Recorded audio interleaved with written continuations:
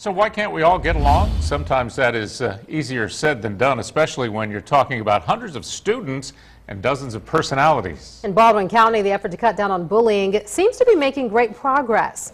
Local 15's James Gordon joins us from our Baldwin County Bureau with a look at some key programs that are making a difference every day.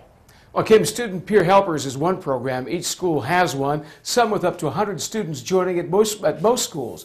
And other programs are expanding and certainly catching on.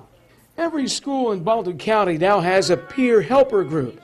These young ladies at Elberta Middle School are in the midst of writing and editing a promotional video for their group at their school. What we try to show is how to respect others and show kindness to everyone.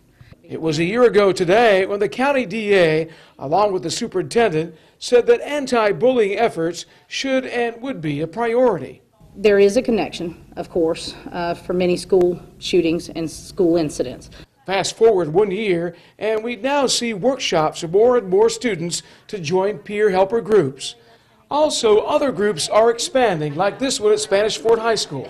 This one is called Project Outreach. It's where students spend time getting to know other students with special needs.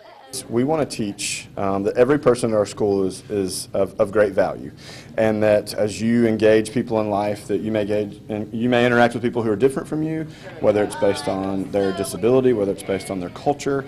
Parks, who has been instrumental in designing the outreach program here, says other schools are jumping on the anti-bullying bandwagon as well. In fact, this year, Project Outreach formed a group called Project Outreach Gulf Coast, where we're trying to take our program and put it in other schools. Fairhope High School was our first pilot school, and this year they started a Project Outreach Fairhope.